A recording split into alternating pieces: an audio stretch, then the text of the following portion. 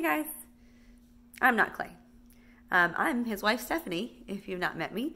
He's been asking me for a few days to pop on here and do a minute ministry video, so I finally said why not.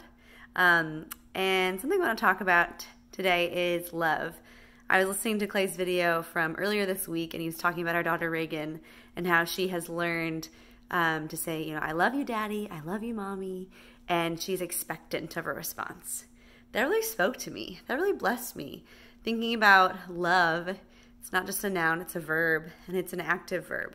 And our daughter has learned with saying I love you that an expression of love is something that prompts a response.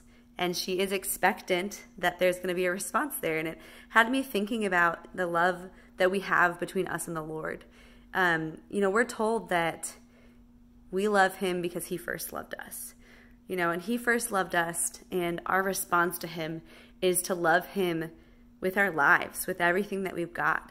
And just to think about, the people that you might know that think that being a Christian means acknowledging the Lord and accepting Jesus as your Lord and Savior, taking him into your heart, and then you've got your ticket into heaven.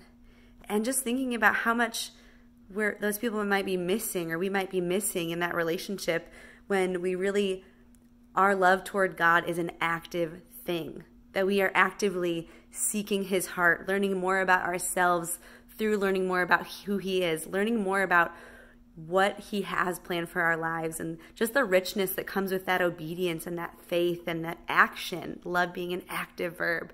But I also think it goes the other way too, that, God's love towards us is active. It is not that he created us, he loves us, he watches us from on high.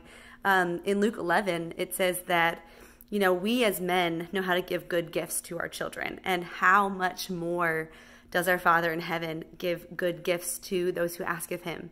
And so I encourage us this week to remember that God's love for you is active too, that he is actively with you in all those times and all the seasons and in the mountaintops and the valleys.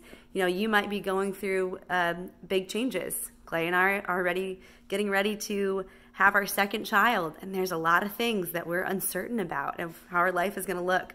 But through it all, we know that God is actively working with us and working for us. So I just encourage you today to smile about that. Remember that. Whatever your day might hold, remember that God's love for you is there, and it is helping you through, and it is active. And I pray that your response to him is something that's active as well. Thanks for taking a minute.